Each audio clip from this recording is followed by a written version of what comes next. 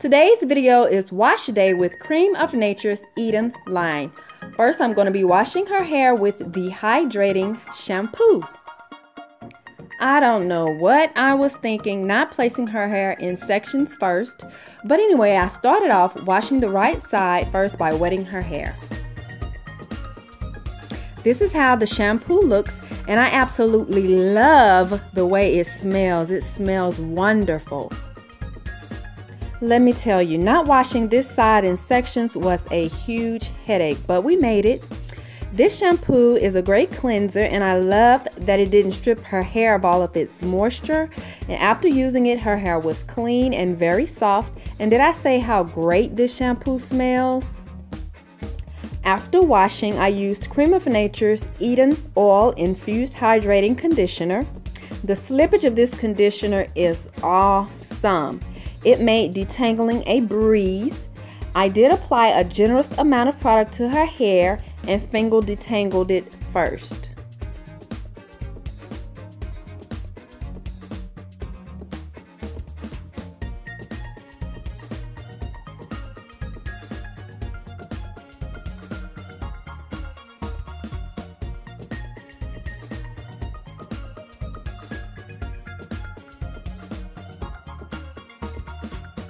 Those of you who have been brownies for a while know that Shay has more shrinkage in the back of her head than in the front. That's why the back may appear to be a little shorter than the front. Finger detangling takes me a while because I don't rush this part. For me, it is the most important part of wash day.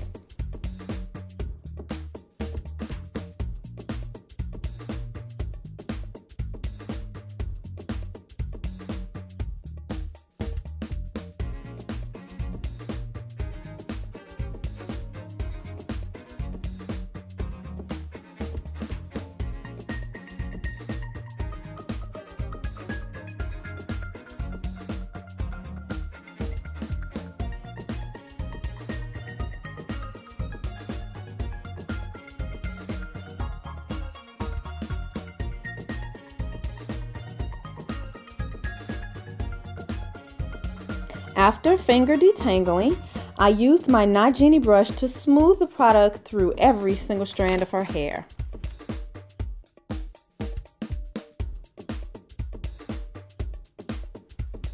This is how her hair looks fully detangled, and next I'm going to twist the detangled sections, and I'm going to repeat this until I'm done with all of her hair.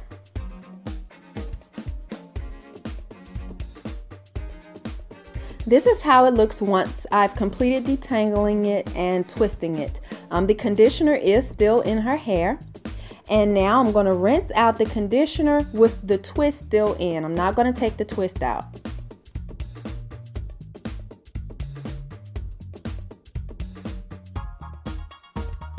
Now I'm spraying the leave-in conditioner on her hair. You do have to shake this conditioner up to activate it.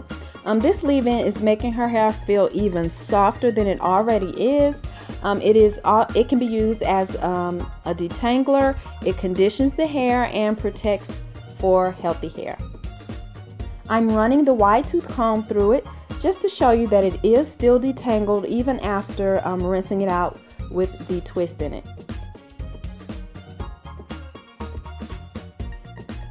The last product that I'm using is the repairing oil. It can be used on wet or dry hair, applied to damp hair to help repair, control frizz, and protect against heat damage. And you use it on dry hair to restore health and enhance a high gloss shine.